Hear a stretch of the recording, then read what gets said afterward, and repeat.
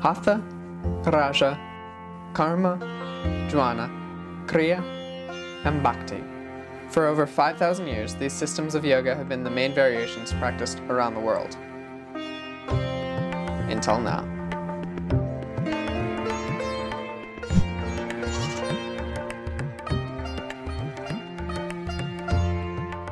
Goat yoga is where people go to either an indoor studio, outdoor enclosure, or a park, and do yoga with goats climbing all over them. To an outsider like me, this trend just seemed like the next in a long line of superficial social media fads. I needed to find out what all the fuss was about. But first, I got in touch with the founder of Goat Yoga, Lainey Morse, to find out where she thinks goats are the best animals for yoga and how it got so popular.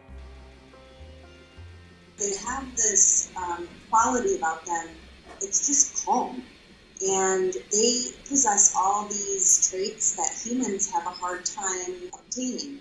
They're calm, they eat only what they need, they're funny, they're mischievous, and so they make you laugh. And so I think it's just all that combination that makes them a great therapy animal.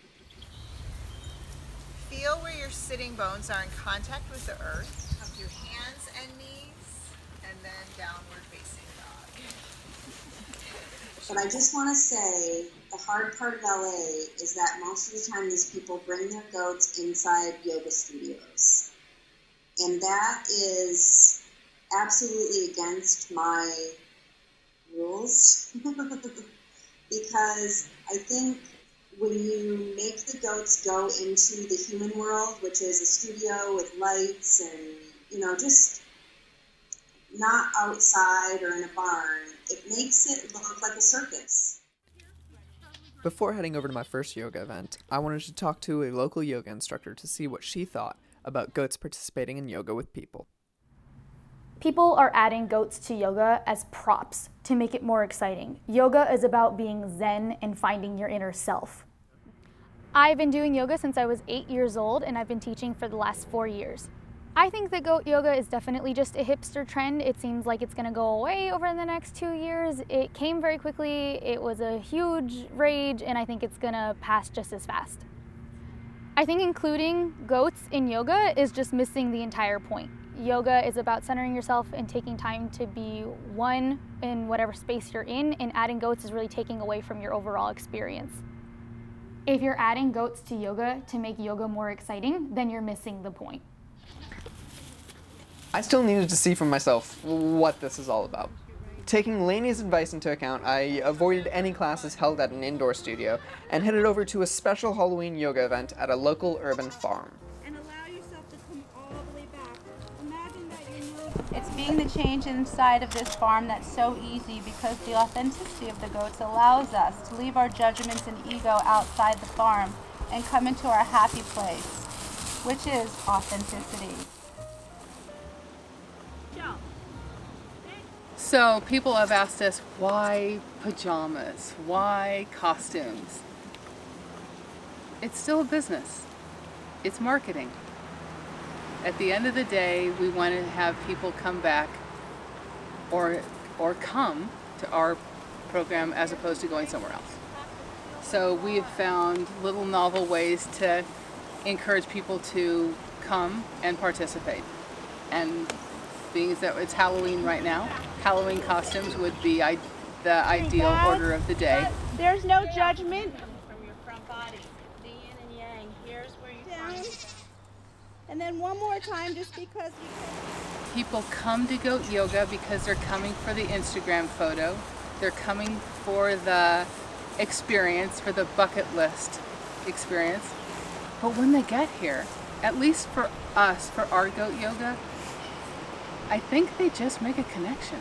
It's why we have people come and bring friends and do it again. We also look forward to working with other organizations as people recognize that a goat can also be a service animal in the same way that a horse can or that a dog can.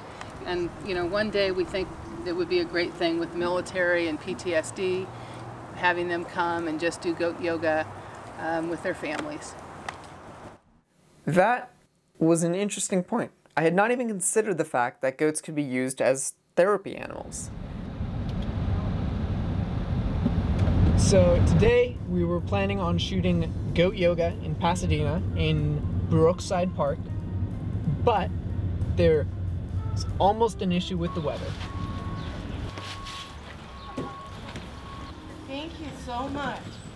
So Tammy told me to bring... It was still threatening that it's going to rain between 10 and 11, and well, 10 and 12. Can you believe it? Now we're here, it probably won't, but yes. Okay. So do you The next event I chose to investigate was a charity fundraiser put on by a local physical therapy practice to try and figure out if Danette's therapy idea had any substance or if there was something even deeper to that.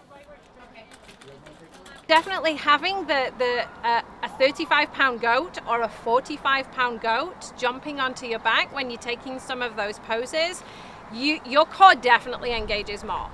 Obviously, it's not a static weight. You know, the goats are moving and they're walking on you and they're moving, and so that weight is shifting all the time, and so your muscles and your core do have to work with that, so it's a little more unpredictable than just a static weight. So it's definitely very, very challenging, and it adds to that exercise and definitely ups the intensity.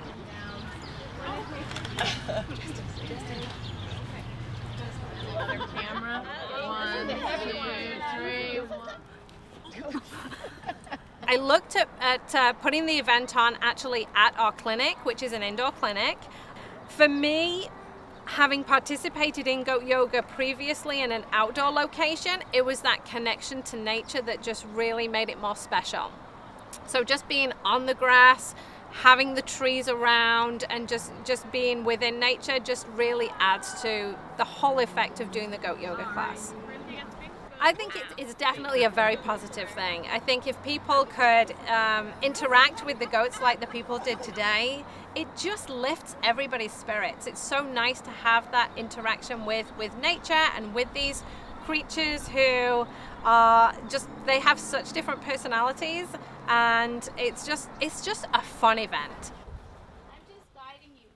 After attending 2 of these classes, I was starting to realize that there was a bit more behind this. But I wanted to make sure that it wasn't just my opinion, so I talked to some people after the class. I was really skeptical. Going into it, did you think it was like just a gimmick? Like you didn't 100%. And it is, but it's fun. It brought yoga into a new light, I think. I would actually try yoga again because of this. So regular yoga, I think it's more intense. It's more, relaxation, meditation, more concentration on the moves, meditation. I think this is a little bit more light. It's more laughter. Obviously, you're interacting with goats, so you're going to be laughing and having a lot of fun. So I think this is more interactive, but I still think they were good at stretching, so I think that helped a lot too. I was very skeptical. I thought I was going to get kicked by one of those goats. I think it was more of like a spiritual thing too because of the goats. I think the goats definitely made the yoga experience a lot better. And when the goats hit my pressure points, A+. And then inhale that arm back up. During the making of this film, I had a death in my family. And I can say that the 2 times that I was happy were at Lavenderwood Farms and at the event with Spanky and Pippin. No matter what else was happening in my life, when a goat came over to me, I instinctively started petting it and started to feel better. Even through all the ridiculousness of costumes, there was a benefit to being around these goats out in nature. I had originally thought that this was an activity exclusively for the hipster trend chasers looking for their next big likes on Instagram, but there may actually be something behind this.